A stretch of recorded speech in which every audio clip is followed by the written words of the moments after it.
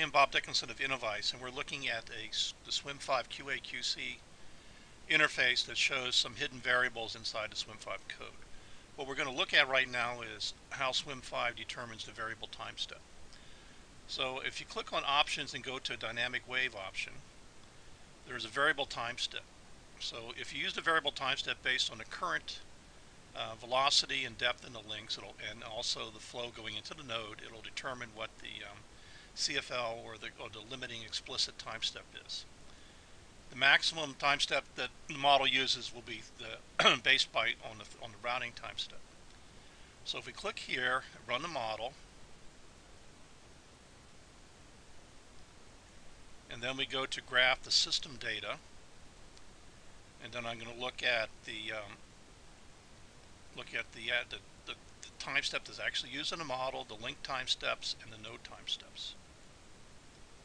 So you can see here, the node time steps are basically 30 seconds.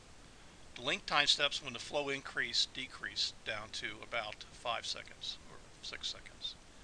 And the actual time step used during the simulation was basically the time step of the links. So it calculates the minimum node and the minimum link time step, and then determines from that what the current value will be for the time step. Okay, now what happens if we come back here to options and we turn off variable time step? We click off variable time step, solve the model,